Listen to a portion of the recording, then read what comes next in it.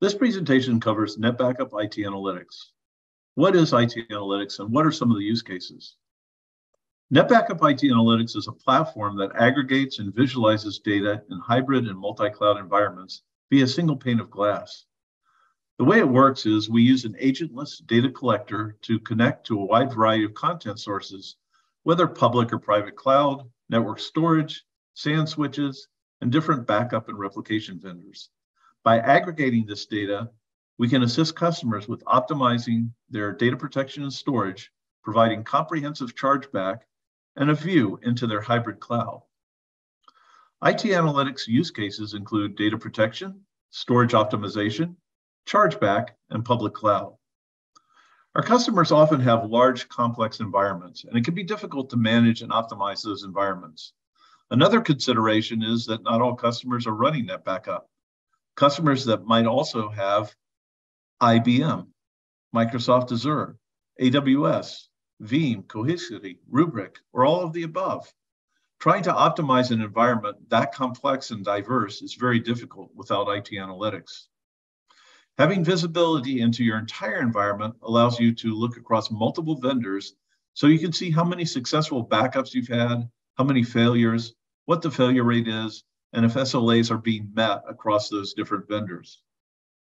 With one large financial customer, we were able to reduce failing backup jobs, identify unused assets, and migrate workloads to less expensive storage. That produced over $5 million in savings, in addition to providing compliance reporting to ensure that they were meeting their SLAs and avoiding audit fines. Another key use case for NetBackup IT Analytics is storage optimization. We've had customers who said they can't buy more storage for a few years until their budget comes back. Since NetBackup IT Analytics gathers data from storage arrays, VMs, and backup environments, we can analyze and determine where we can reclaim storage from across the enterprise. We look for unused and unallocated LUNs that are given to a host, but maybe that host is now decommissioned and is no longer using those LUNs, and they haven't been reclaimed back to the storage array. We're looking for backups with high retention periods. The host that might be a test or a UAT box, not very mission critical, but someone's misconfigured it and given it an infinite retention.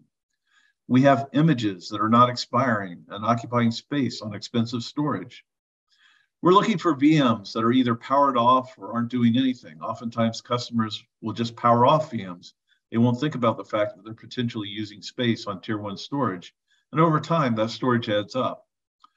We've worked with a large bank recently that reclaimed and repurposed 8.3 petabytes of primary storage across their global infrastructure, generating cost savings of $16.5 million. This allowed them to significantly delay future storage purchases. Another Fortune 50 bank leveraged IT analytics to report on job-level deduplication on data domain to identify misconfigured tier 1 capacity being consumed by poorly deduplicating clients. These client backups were moved to EMC Isilon, and the bank realized an immediate savings of $1.9 million.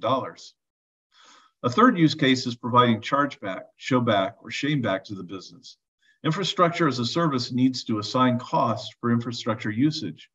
Chargeback helps the business understand where the budget is being spent and aligns these costs with the different business units.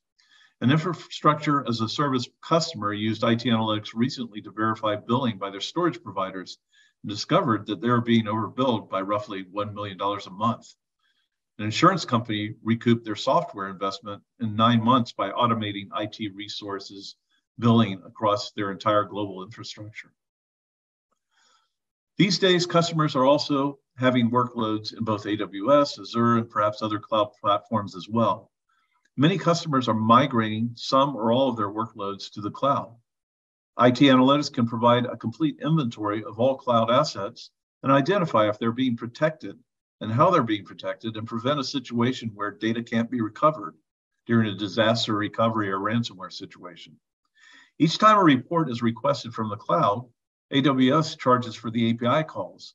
The more people within the organization requesting reports, the more it's costing the business.